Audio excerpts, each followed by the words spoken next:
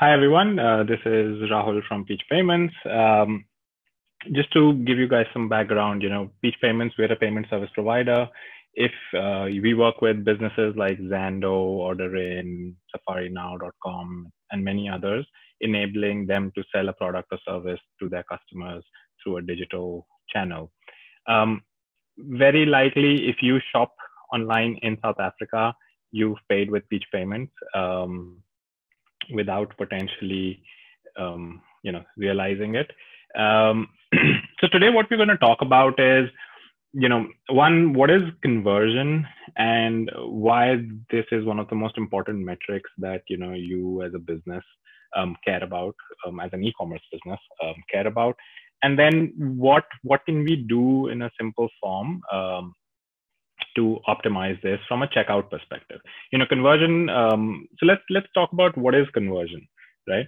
So conversion rate basically it's any percentage of visitors that land on your website who complete a desired action. Now, the desired action could be them filling out a form, them contacting you, them buying a product, subscribing to your newsletter, whatever you deem as the end goal of that journey. So from an e-commerce perspective, when we think about conversion, we think about, was there a sale? Was there a successful purchase, right? And that entire journey of the user, from the time they go to Google and search for, all-weather boots, to the time they actually come to your website and make a purchase, that entire journey, there's a lot of different things you can optimize along the way. Obviously, we can't talk to everything today, but we'll try to pick, 2 or 3 of these most important items that at least we have some experience on from a Peach Payments perspective, and what we can also, share about.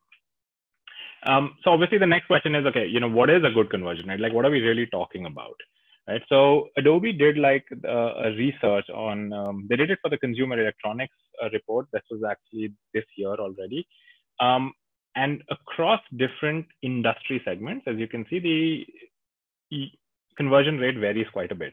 But an overall average of 3% is what, they found across different industry segments to be a good conversion rate. Now, that means that of every 100 users that you manage to land on your website, only 3 convert in a purchase. It's half for if you're a consumer electronics retailer, then it's about 1.5%. If you're into gifting, it could be higher, up to 4.95%. So what I've also, understood is at 2%, you're already at a good conversion rate for your merchants, but that sounds so low, right? It's like, wow, of every 100 users that come to my website, only 3 or 2 are actually going to make a purchase. So this kind of puts in perspective of really how many users you lose while they navigate through your website and, all the different touch points you have with them. So then we started to think about, okay, what is that user journey in your online store, a typical user journey? So let's start with, when the user visits your site. Now, this user could be coming to you, to your website through, organic search. So they went into Google and typed for Peach Payments and then found our website URL and clicked on it. It could be paid search, which is, you buying Google ads, social media ads, Instagram, Facebook, and then redirecting the user over to your website. Once the user's on your website, they typically, then the next thing they do is they want to search and find the product that they really want to purchase. They're there for a purpose, right? So you end up on, xyzshoes.com, and then you want to buy a pair of all-weather boots. So you would potentially look for the search bar, type all-weather boots, and hope that, it shows you the right product. Now, this is the biggest challenge, right? And this is, I think, one of the most underrated features that doesn't get talked about enough is search, And we'll try to tackle search very briefly. Obviously, we're not an expert on the search front, but I felt that that's one topic we can, at least superficially touch today. Once the user found this product, they start to, they add it to the cart. At that point, you could cross-sell and upsell. So, if you've shopped on Amazon or one of these websites, they'll say, hey, people who buy this product also buy these different products. So you're trying to increase your basket size and the average order value as the users going through the purchase. Once they've clicked on the buy now, pay now button, at that point, the make or break comes down to, are they actually able to pay for the purchase? Because if they fail at this step, it makes or breaks your conversion rate. Because remember, how we defined conversion was a successful purchase on your website.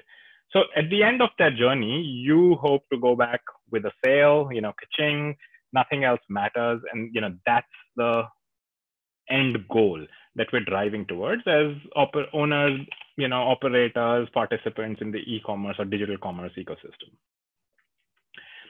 So let's talk about search a little bit, right? Obviously, the faster the customer can buy, find the product on your website, the more likely they're to purchase. Remember, when they come to your website, there is clear intent, there is clear desire for that consumer to buy that particular product. Now, if they don't find what they look for, they start getting distracted. So think of a good analogy for this would be, think of yourself in a supermarket. You go in wanting to buy a box of strawberries, but if you can't find it easily, you see 20 other things, you start to question yourself, hey, do I even need to buy that box of strawberries? And you kind of leave Checkers or Spar or Woolies, whatever you prefer to shop. So there's a lot of things that can change in that consumer's intent to purchase if they aren't able to find the right product as quickly as possible. On Shopify, they had a stat out there which said they are 1.8 times more likely to purchase a product if they actually search for a product, right? And obviously this means, does your website have on-site product search? And this is one of the most missed things that, I go to a lot of websites, but there's no ability to search. I have to go to menu and categories and then go to a product. So what these online, shopping cart platforms like a Shopify or Wix or WordPress or BigCommerce, what they do really well is they understand these user behaviors and they've already built a lot of these features. So if you haven't enabled product search or on-site search in your website, that's definitely one thing to look for. If you just simply Google, hey, how do I optimize search? You'll find enough articles from many experts who will tell you how, you can improve it. How does auto completion and suggestion make a difference in likelihood of purchase, etc. So my intent is not to dive down and say, okay, this is how you can optimize your search, but to highlight that, have you thought about product search and its importance in driving conversion for your e-commerce site? Where does this go in the future? Obviously we're looking at deep personalization. So how can you personalize the search? How do you know, what have they been searching elsewhere, and then identifying what the intent is or what the desire is over there. Voice search, hey Google, hey Alexa, can you buy me a pair of all-weather boots? That is the future.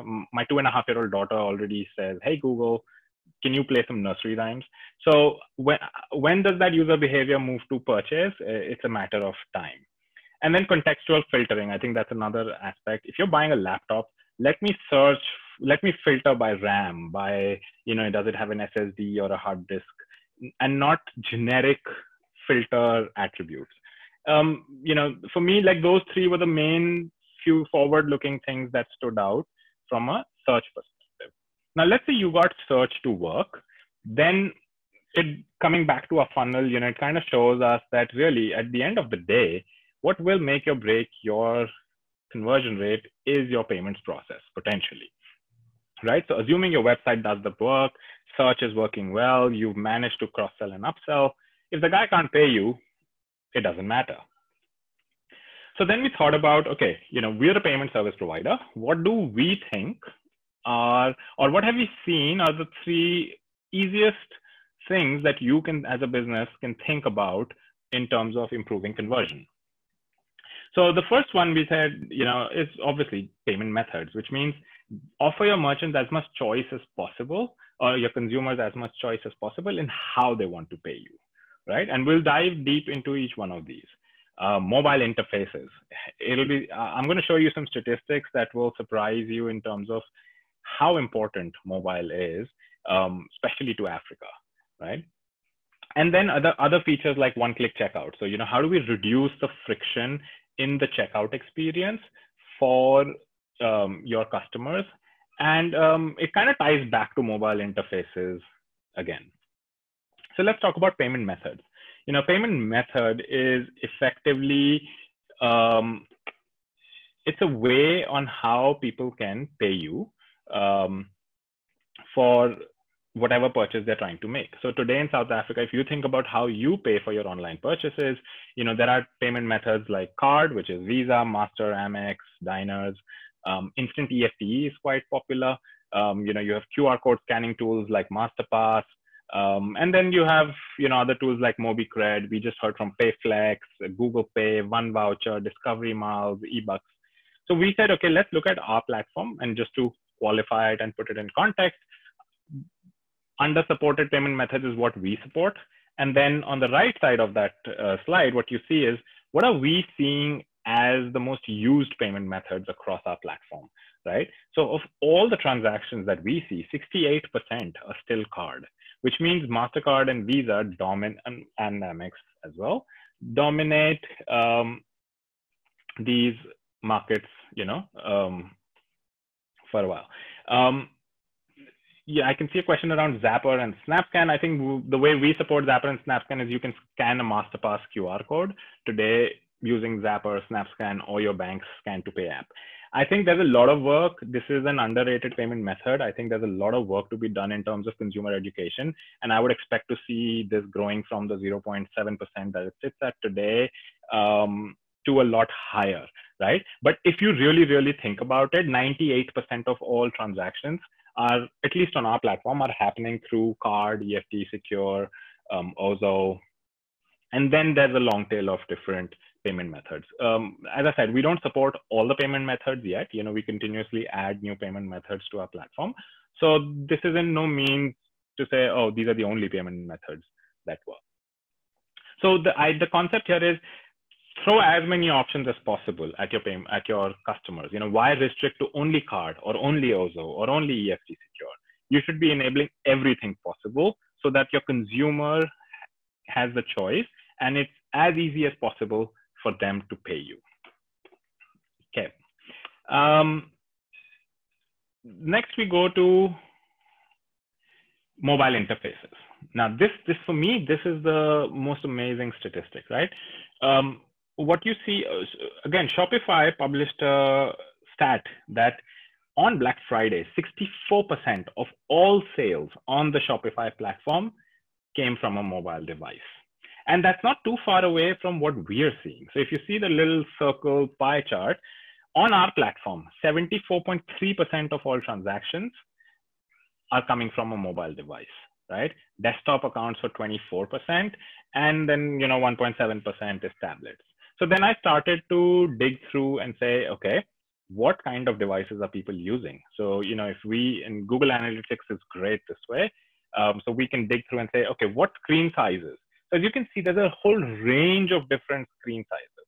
So this doesn't mean that, oh, my customers, so my merchants' customers are only Apple iPhone users. Actually, Samsung, the Galaxy Grand Prime was one of the most used phones on our platform. Then it went to Apple and a whole range of other, screen sizes. So what this means is you need to make sure that your website is responsive, that your payments process is responsive, that it supports mobile. And Africa, in a lot of cases, is mobile first. It's not even mobile only.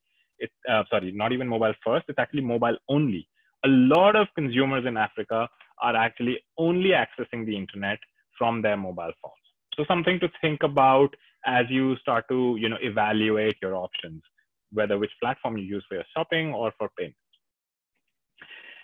The third thing we talked about is, hey, how do we reduce friction in the checkout process for your customers and make it as easy as possible? How many of you have struggled entering those 16 digits of a card number on a mobile device? or if you're paying with EFT Secure, entering your banking username and password and all of those details. So this is where, Amazon created this whole one-click checkout process, which, thank God, the patent has expired in September 2017. But effectively, the whole concept and idea behind that was, hey, how do we make it as easy as possible for that customer to press buy now? We have the card on file, we charge the card, sale is done, right? How do we prevent them from leaving the aisle? So, if you're, again, analogy, if you're back in a store and you're standing in a store and it takes too long to reach the teller, how many times have you left the product on the side and walked out of the store because you have something else to do? That patience is even shorter for an online purchase. People's attention span is even shorter when it comes to digital. So doing things like allowing card storage and one-click checkouts will also increase conversion. So we saw on our platform, depending on what product category you are and what target audience we've seen in merchants a 10 to 25 percentage point increase in conversion for tokenized payments or stored card payments versus a once-off purchase, right? That's huge. That's straight to your top line and bottom line, right? Then at that point, any cost you pay to your payment gateway don't matter at the end of the day, right? Once-off purchases also introduce an 3D secure and a two-factor authentication. Yes, that makes your business safer, but we've also seen that 3D, just the whole OTP process, directly contributes to between 8 and 12% to your failure rates.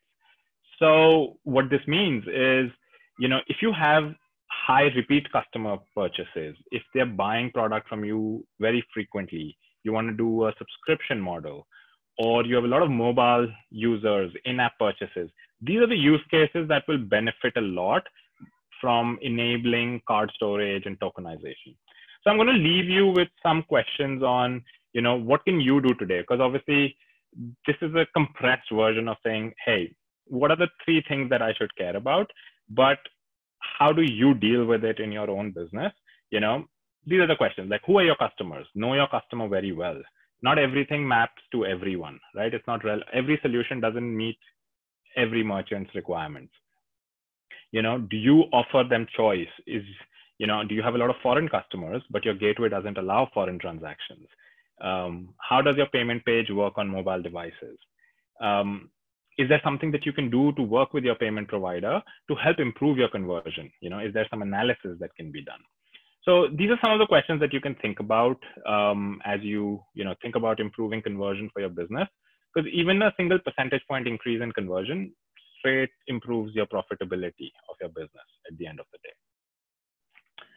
Thank you.